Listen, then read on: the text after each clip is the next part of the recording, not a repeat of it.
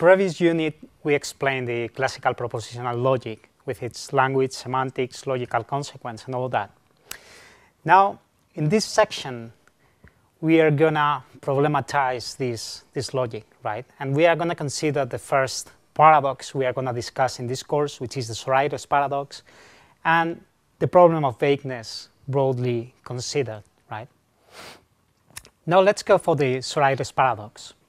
Suppose that we've got a series of objects, of patches of color. The first is clearly red, right?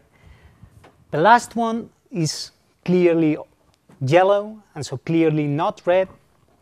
But the funny thing is that for any object in the series, this object is extremely, extremely similar to its neighbors, so that you cannot discriminate them in color by the naked eye, right? So consider the situation, right? This is a very long series, and this one is clearly red.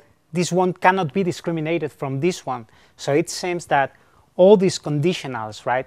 If the first one, if this one is red, then the next one is red. All these series of conditionals seem to be true, right? Because they are so similar in color, right? Now the problem comes in classical logic with the fact that modus ponens, this pattern of inference, is classically valid, right?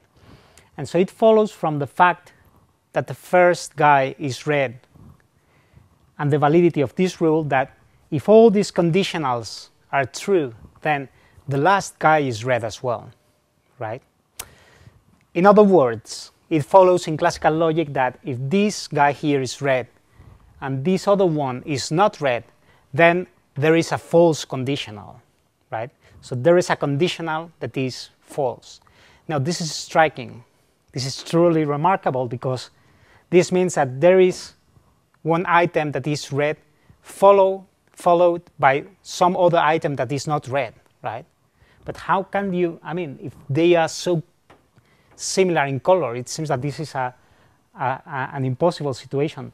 And further, how can we just prove based on logic that meanings have such extremely subtle, can make these extremely subtle distinctions, right? So this is very puzzling. This is very puzzling. This is the SORITES paradox, right? Now the second thing I would like you to consider is something related to what it is called borderline cases, right? So take the example of Tim, right? This is like a classical example in the literature. So Tim Williamson is thin. Well, Tim Williamson is clearly thin, right? But I don't know why he puts the example. So Tim Williamson is thin. So Tim is supposed to be like a borderline case of for the predicate thin, right? So that some people is clearly thin, some people is clearly not thin, right? But Tim is somehow in the border, right? So we cannot decide simply, you know, we might know all the relevant facts about Tim measures.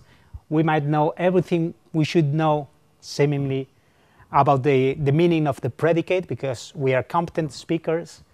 But still, it is somehow unclear whether Tim is thin, right? Because Tim lies somehow on the border, right? So that's intuitively a borderline case.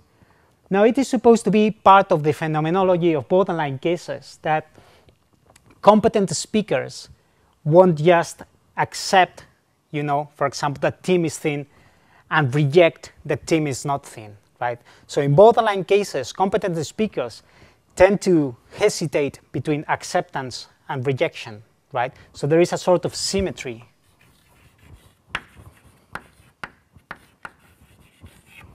There is a sort of symmetry in the dispositions, right, in borderline cases between acceptance and rejection. Now, classical logic, classical semantics in particular, tells you that either Tim is thin is true or Tim is thin is false, right? So classical semantics forces you to introduce an asymmetry where seemingly our use of the predicates is known, right? And this seems utterly impossible if meaning is determined by use, right? Okay, so these two problems seem to put into question the classical logic and semantics, right? Now I'm going to leave you with a very nice example of a SORITES paradox. I don't know if you have seen Noah Kalina's everyday video. This is a very nice example of a SORITES paradox in video form. So Noah starts to take pictures of himself when he was in his early 20s. And the question is whether you can identify a point in the video where Noah is in his early 20s, and a second later he's not in his early 20s. So that's the SORITES paradox.